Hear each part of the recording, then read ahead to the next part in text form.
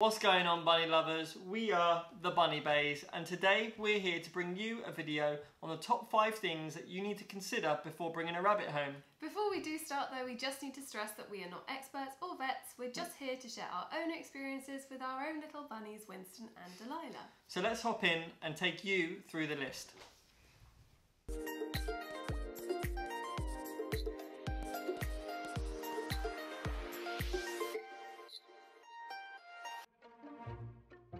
So one of the key things to know about rabbits is that they're naturally sociable creatures. They love the companionship of their own kind. So I think from our point of view, we probably suggest keeping them as a pet, don't you think? Yep, definitely as a pet. Not only does 2 rabbits give you more rabbit to love, but when you're getting to sleep, they will have someone else to play with, which is super important for their well-being and happiness in their long lifespan. Yeah, actually, if you keep a rabbit on its own, it can become bored, lonely and depressed, which could lead to behavioural issues. So from our own research and understanding, the best pairing to keep is actually a boy with a girl, like we have Winston and Delilah, who have a strong pre-existing bond because they've been brought up since birth, which is an added bonus. Yeah, this is ideal because this is how they live in nature, so it's got the highest chance of success. The only thing we're going to say is that you'll need to get the rabbits neutered because you don't want a litter of bunnies running around your house. Yeah, actually, to add on to that point as well, even if you weren't to go down the route of getting a boy and a girl, you went down another route, even if it were just one bunny rabbit, you still need to get that rabbit neutered, and we will cover the reasons why in a video at a later date. So, how much does having a rabbit cost? Okay, so there are naturally quite a few costs that you need to consider before getting a bunny. And it's really important to get familiar with all of these before you take the plunge, because as we know, a bunny's for life, not just for lockdown. It is. So, before bringing them home, you will need to get a cage. This needs to be 1.2 meters squared minimum in size. Accessories such as a hideaway and litter box. We would always recommend a large-sized hard plastic litter box that would fit at least 2 rabbits, as they spend a lot of time in here. Hay, ideally this being Timothy or meadow hay. Alfalfa hay can also be fed to young rabbits under the age of 6 months, but should be done in moderation along with Timothy or meadow hay. Non-clumping litter.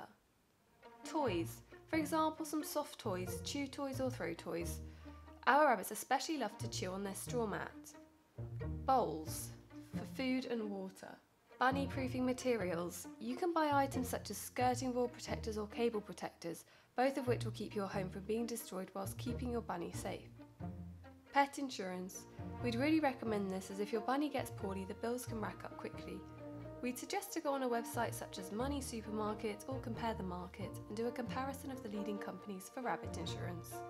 You'll also need to think about a couple of other things, one of them being vaccinations. So there are a couple of vaccinations that you need to think about for rabbits. One of them being myxomatosis, which is a disease spread by fleas and mosquitoes, and also RHD1 and RHD2. Normally your vet would do these separately as separate jabs, which can cost £40 or £50 each, but actually recently we had Delilah done, and there is now a single jab that rabbits can have once a year, and this cost us around £69. We'll throw up the receipt on the video so that you guys can take a look.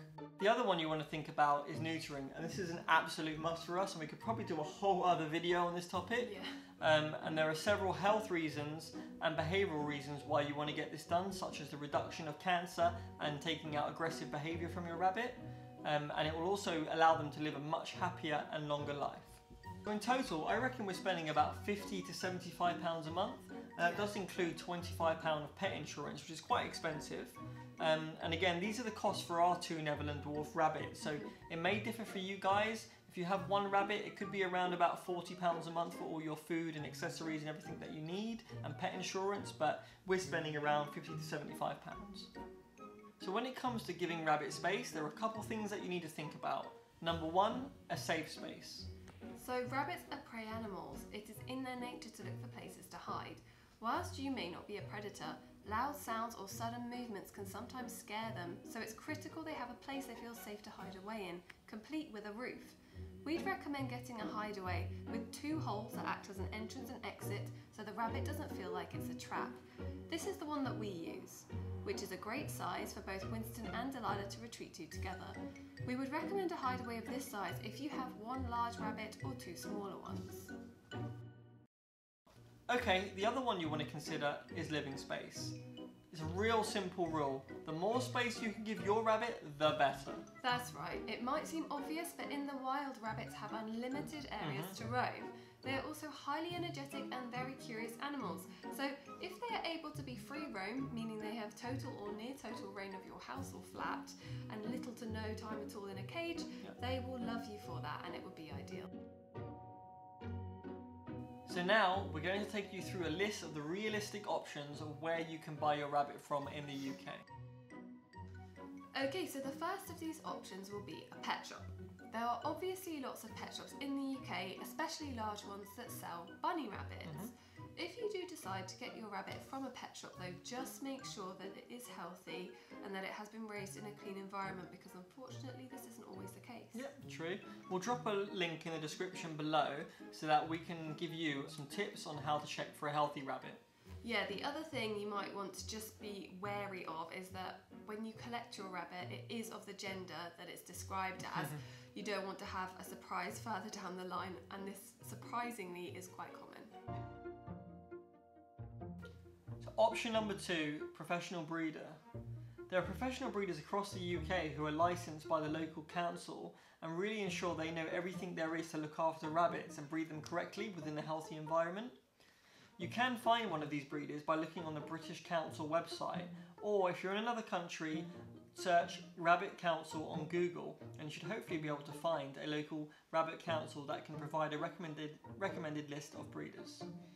If you do talk to a breeder outside of these recommended lists, it's important to ensure that the rabbits that they keep are not housed in tiny wire cages or fed food like muesli, which can be an instant sign that this breeder is not well informed in the care for rabbits. So for us personally, we went down the professional breeder route and we found a breeder in our local area that had lots of good reviews from lots of people who'd purchased rabbits from them before.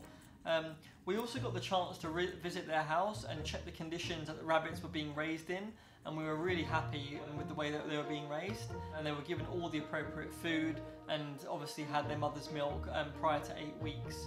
So she had all the perfect signs for a good rabbit breeder, and that allowed us to make our purchase. We'd love it if you guys could comment down below and tell us where you've got your rabbit from, or where you're thinking of getting your rabbit from and why. So number 5 is maintenance and upkeep. So when we first looked into getting rabbits, we thought it would be such a doddle. You just pop them in a cage with some hay, right? Wrong. Rabbits are a massive commitment, and there's a lot of things that you need to consider when maintaining their healthy environment. So here are a couple of items. So number 1, playtime. The rabbits need to have the ability to free roam from anywhere between 4 to 12 hours a day, or alternatively, have a rabbit run attached to their cage so that they can stretch their legs and run around a little bit. Number 2 is number 2. You'll be cleaning their litter trays, including poops and pees, out on a daily basis, at least at the beginning of their life prior to being neutered. Number 3 is hay.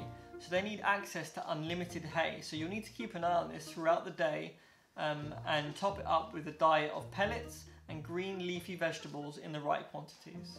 Number 4 is stimulation.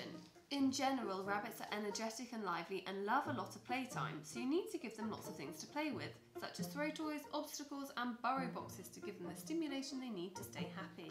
Don't worry, once you see your rabbit do a dead bunny flop after running around, it will all pay off. Number 5, rabbits live for a long time, roughly 7 to 10 years, sometimes more in the right home, so you'll be looking after them for a long time. They are a commitment and you need to be willing to make this commitment. Okay, so that was the top 5 things that you need to consider before bringing a rabbit home. We really hope that we gave you some extra knowledge that you maybe didn't have before. If you have any other points you want us to cover, or you want us to go into more detail on something we've already mentioned, please just drop a comment below. And if you like this video, we'd really appreciate it if you could click like on the video and subscribe to our channel. Until next time, this has been the Bunny Baes, and we're hopping out of here.